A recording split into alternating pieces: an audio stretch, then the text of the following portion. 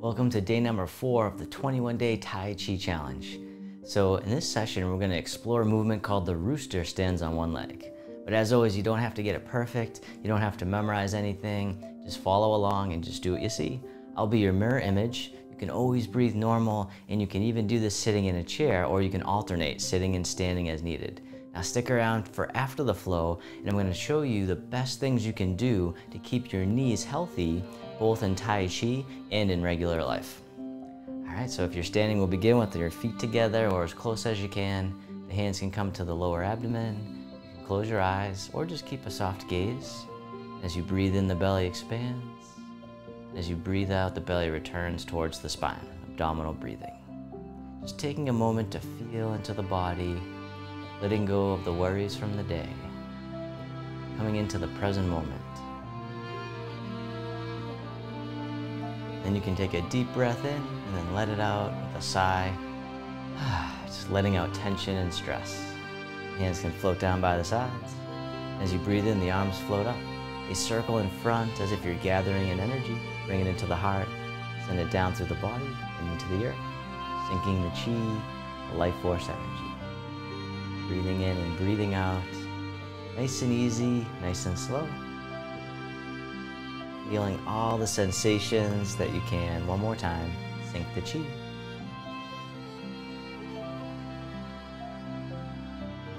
Then from here, you can step one foot out to the side, either foot. The arms float up in front. The arms get heavy, floating down, the knees and hips soften. Breathing in like mist rising from the lake. Breathing out, floating down, nice and soft. Opening the door, the start of the journey. One more time, breathing in, breathing out. This time the arms circle in front, making two loose fists. The forearms come towards each other, then rounding the back. Then reverse direction, the arms come out to the sides as you open the shoulders and chest. Then breathe out as you round the back.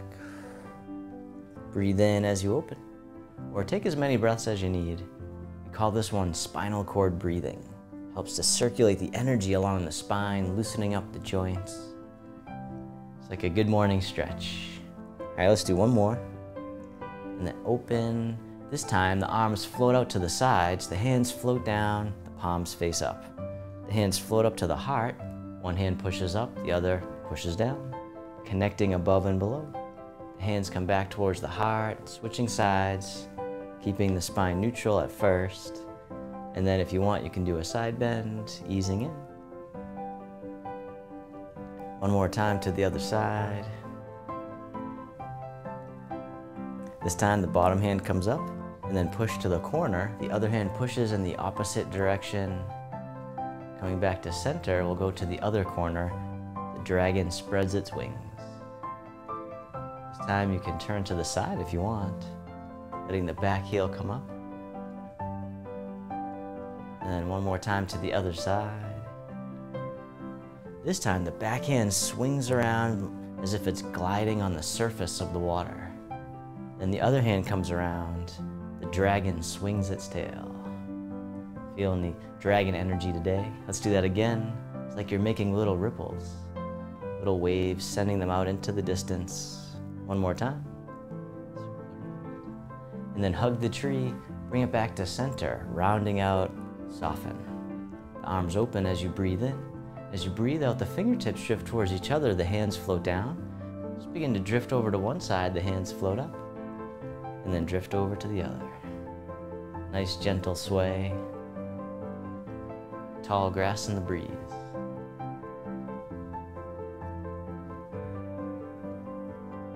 All right, now this time the hands float up, and this hand here is going to scoop down and come right out in front.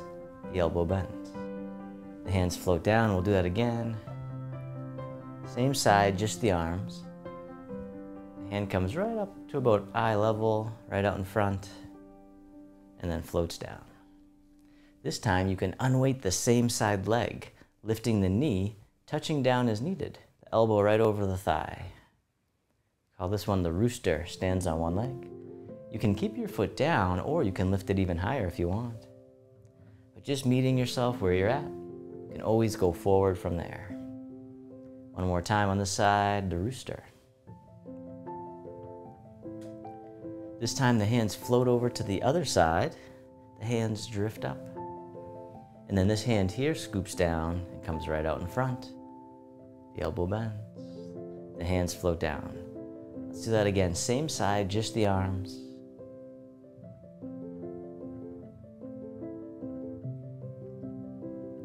All right, now this time if you want, you can unweight the same side leg, lifting the knee or touching down in front. It still counts. Let's do that one again.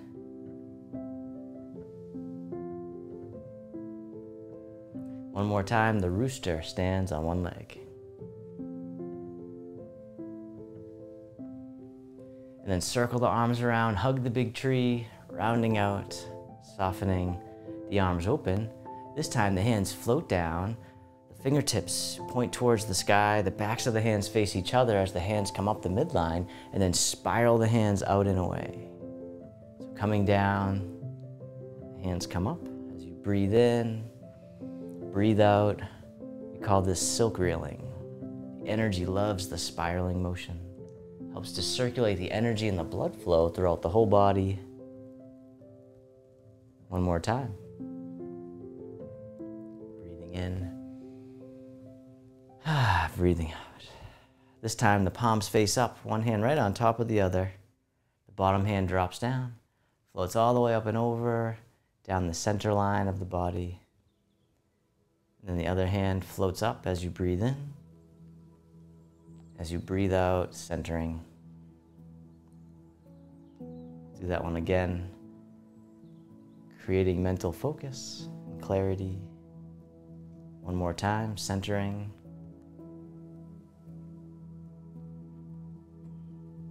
This time both hands float all the way up and over, just as much as you can. The hands float down as you soften the hips and knees. The hands circle in front, as if you're gathering in energy to transform into loving kindness and self-compassion right at the heart. Last time, all the way up and over, down to the waist. This time, you can make a diamond shape with the hands right in front of the heart, and then press out. We call this opening the heart, sending out all your loving kindness out to the world. May all beings be free from suffering. May they be happy. May they be healthy. May they live with ease. And then turning your palms to face yourself, the hands come to the heart. May I be kind to myself. May I feel connected with all beings.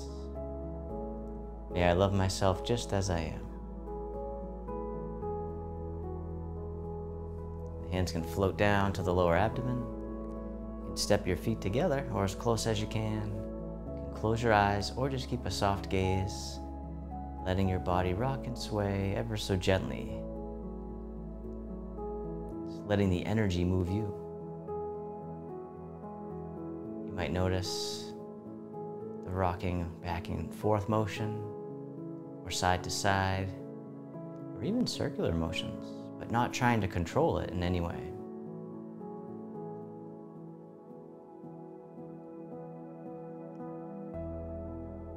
Notice your breath,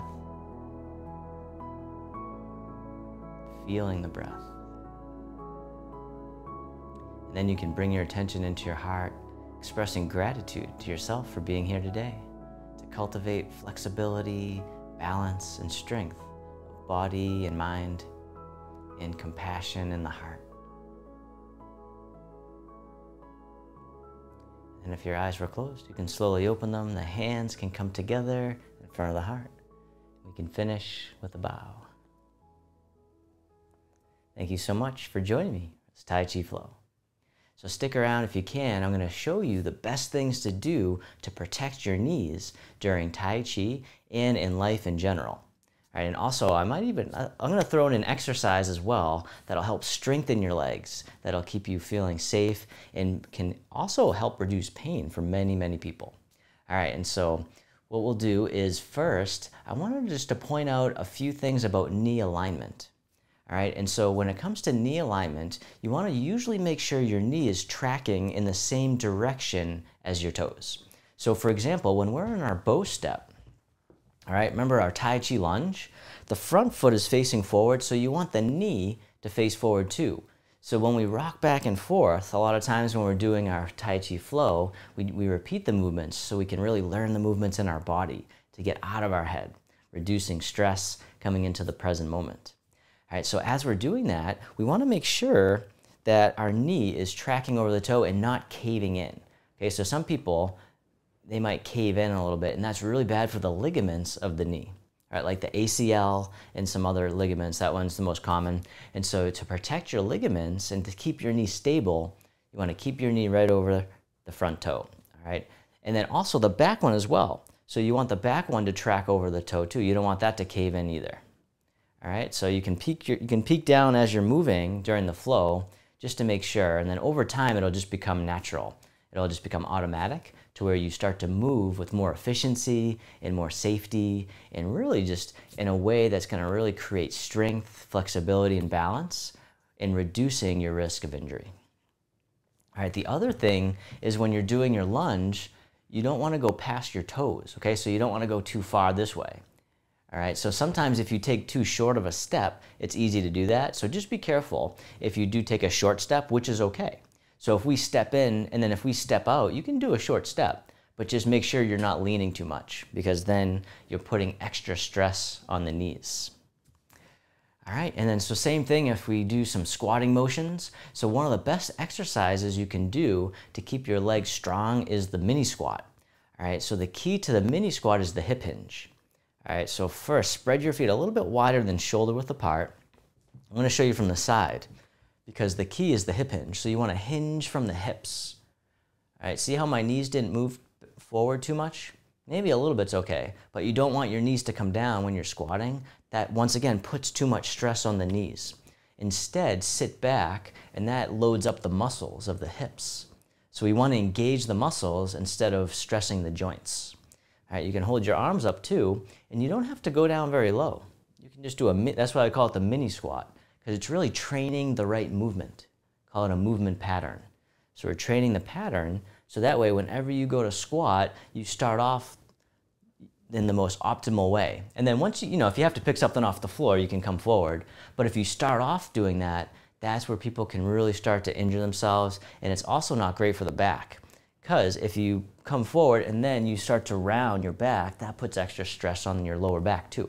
So instead, sit back, see how my back's still neutral, and then you can actually be in a really good position to pick something up. All right, so that'll help you in everyday life as well as in your Tai Chi practice. All right, so I hope that really helped.